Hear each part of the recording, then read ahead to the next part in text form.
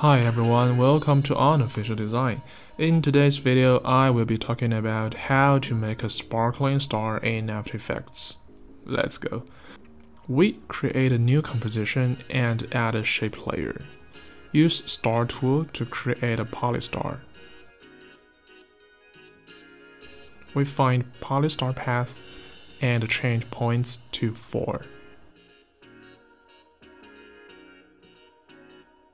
Inner radius 54, outer radius 540, inner roundness 300%.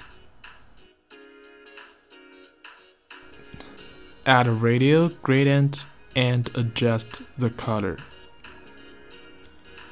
Okay, now we relabeled the layer star. Then we duplicate the layer, rename the second one Star Blur. Now we select the star layer, make it smaller.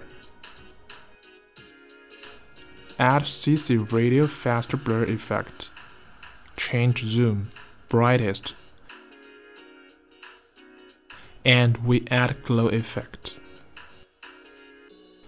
Let's work on the second layer. Change outer radius to 2000 and adjust its color gradient. We also scale it down 20%. Okay, that's great. Then we add Gaussian blur effect.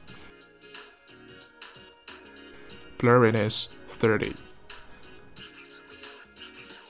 In addition, let's add glow effect. Change glow radius to 50.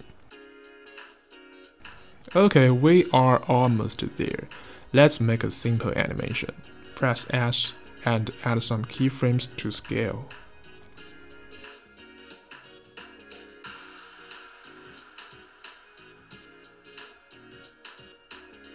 Drag parent pick whip to link two layers. Select both of them, pre-compose. Awesome, now you made a sparkling star.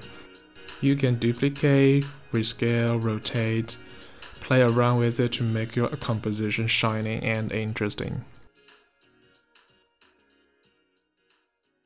Hope you liked this video. I will see you next time.